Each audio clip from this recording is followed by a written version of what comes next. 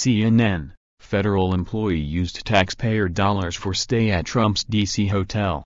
An employee for the General Services Administration, GSA, spent more than $900 in taxpayer dollars for a stay at the Trump International Hotel in Washington, D.C. according to documents obtained by CNN.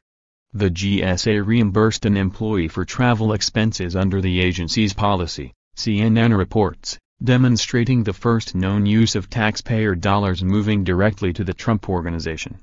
GSA employees are allowed their own discretion in choosing travel and meal arrangements while on business trips, and CNN reports the use of the Trump International Hotel did not violate any internal GSA rules. GSA has not promulgated any guidance related to the use of properties or services of the Trump Organization properties, the agency told CNN. GSA employees are responsible for making their own lodging and meal arrangements while on official business travel, and GSA reimburses its employees at the allowable per diem rates pursuant to federal rules and regulations and GSA's travel policy, GSA spokeswoman Pam Dixon added.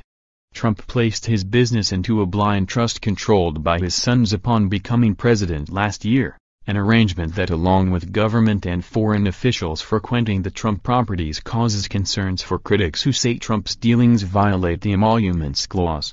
The Emoluments Clause prohibits the president and federal officials from taking payments from foreign governments. No title of nobility shall be granted by the United States, and no person holding any office of profit or trust under them, shall, without the consent of the Congress, accept of any present, emolument, office, or title, of any kind whatever, from any king, prince, or foreign state.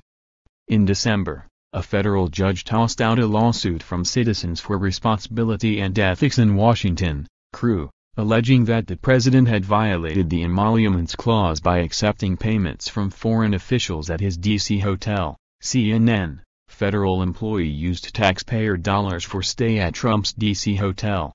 An employee for the General Services Administration, GSA, spent more than $900 in taxpayer dollars for a stay at the Trump International Hotel in Washington, D.C. according to documents obtained by CNN. The GSA reimbursed an employee for travel expenses under the agency's policy, CNN reports, demonstrating the first known use of taxpayer dollars moving directly to the Trump Organization. GSA employees are allowed their own discretion in choosing travel and meal arrangements while on business trips, and CNN reports the use of the Trump International Hotel did not violate any internal GSA rules. GSA has not promulgated any guidance related to the use of properties or services of the Trump Organization properties, the agency told CNN. GSA employees are responsible for making their own lodging and meal arrangements while on official business travel, and GSA reimburses its employees at the allowable per diem rates pursuant to federal rules and regulations and GSA's travel policy, GSA spokeswoman Pam Dixon added.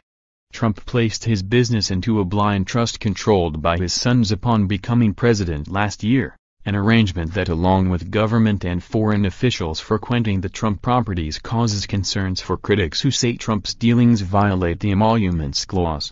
The Emoluments Clause prohibits the president and federal officials from taking payments from foreign governments. No title of nobility shall be granted by the United States, and no person holding any office of profit or trust under them, shall, without the consent of the Congress, accept of any present, emolument, office, or title, of any kind whatever, from any king, prince, or foreign state.